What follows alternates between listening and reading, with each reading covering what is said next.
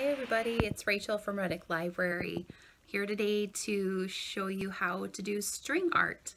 I learned how to make string art about a year or two ago. I took a class and it was super fun, very relaxing, but I finished this one at my class, my little coffee cup, and I want to do another one for my office, so I'm going to show you what you need in case you would like to do one also.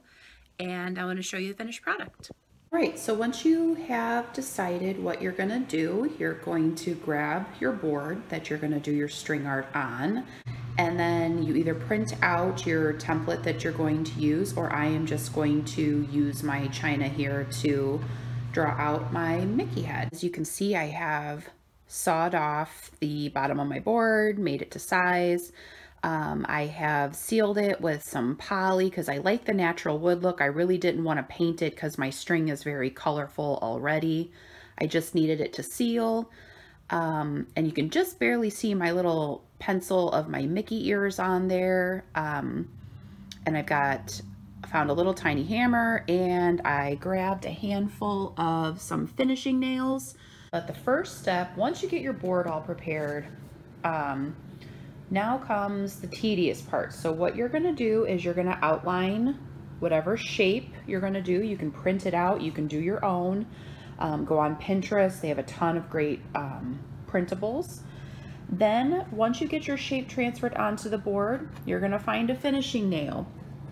These nails are about 1 inch long. They've got a little cap here. And just test them. Nothing's worse than getting them all in and your string won't stay, but when you pull up on your string, once you knot it on here, you should not be able to pull it off. So you'll be able to wrap your string around it once you get to the part where all of your nails end. So I am just going to take a little bit of time here, and I'm going to follow my line and place my nails about 1/2 inch apart, about a fingertip in between everybody, not too much space. And I'm gonna do it all the way around my Mickey head, and I'll be back. So you see I've got all these in, and then every once in a while you're just gonna kind of take a look.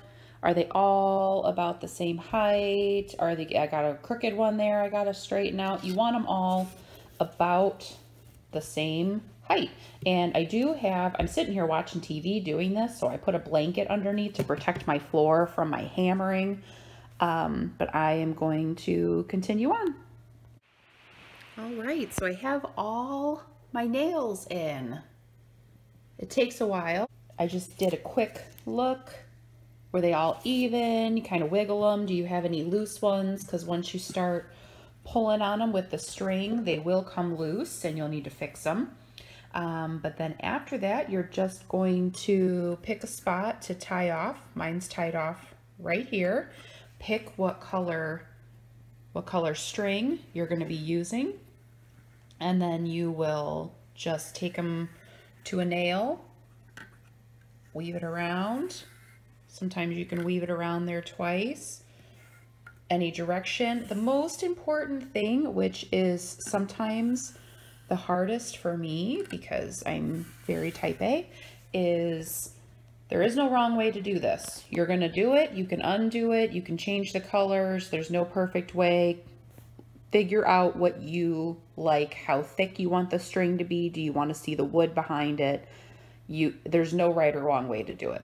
I'm getting real close to an end here of my string, so I'm gonna start another of this same color, but you could switch colors at any point, and you're just gonna knot it to the string, and I'm gonna trim off these little ends pretty close to this knot, and I'm gonna keep going until the whole thing is full. There you have it. For this one, I needed some fun colors because I am adding this to a wall of Disney memorabilia from our vacations, and puzzles and just fun things. So I needed some bright, fun colors. And I used probably 8 to 10 skeins of embroidery floss for this, and I just need to go add some hooks onto the back, and I will show you what it looks like when it is hung up. Well, I hope you guys enjoyed the video. I hope you try some string art. If you do, put a picture in the comments. Let us see what you're working on. I'm going to work on next a reverse string art, and I'll add a picture here at the end of the video so you can see what those look like. They're really cool. But I hope to see you soon. Bye.